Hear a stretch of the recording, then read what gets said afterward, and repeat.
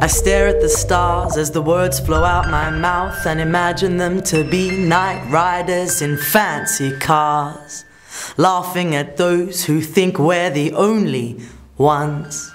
Distracted by my mind which flies high naturally in the time of dry, cold nights where the fight in me, it dies.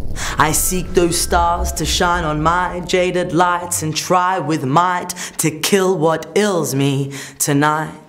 But the hurt only darkens, then worsens sometimes. Sometimes the pain continues to gain. Internal sandy plains, I plow through them upon trains of no return, straining on sleepers already burdened.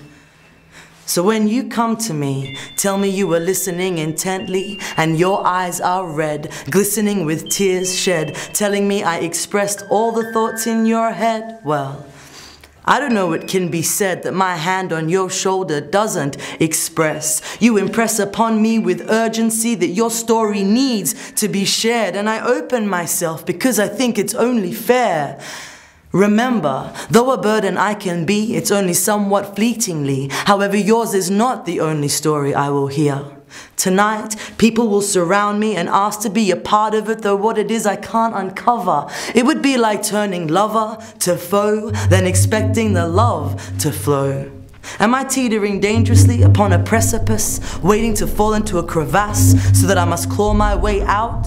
And are you all the ropes that would be my rescue, or the final push to send me over?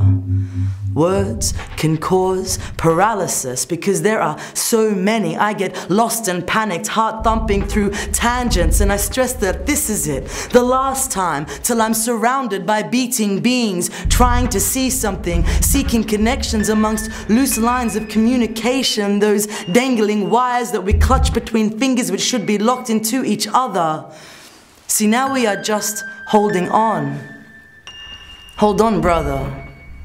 Sister, it won't be long till we are gathered up in the arms of more, seeking shelter from this life with each other. Come, tell me your stories. I will make them my own, retell them till the telling becomes consuming. Consume me stories. I will make you heard until time stops counting, transcending those limitations of lips made of flesh, tongues which fumble over too little breath, too little spittle. Stories engulf me. I am aflame with your history. I am burning like those stars shining in me. I am their fancy car. I am their vessel. It is through my veins they travel till I tremble and land here again, wasted and used for you. Your stories connect to me. I am them embodied.